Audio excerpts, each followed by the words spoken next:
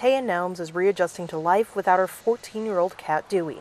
He was more than just a pet to her. Ever since I've had him, I just loved him because he was the last thing I had of my godfather, and to think now that he's gone it's hard. Duey was an indoor-outdoor cat, so his absence Thursday night didn't worry Nelms.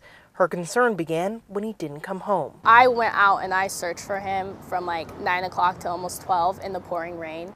Friday morning around 9 a.m., Scraps got a call about a cat found in the street looking unwell. He looks sick.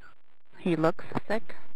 Yeah, there's something wrong. He can barely move. Scraps says Duey was brought in just before 11 a.m. Scraps released a statement saying Duey was, quote, actively dying on the exam table. Without a microchip, Scraps says it euthanized Duey the same day to ease his suffering. Reports show Duey suffered from kidney failure and severe dehydration. Duey has been cremated, but Nelms says to properly begin healing, Scraps can begin with an apology.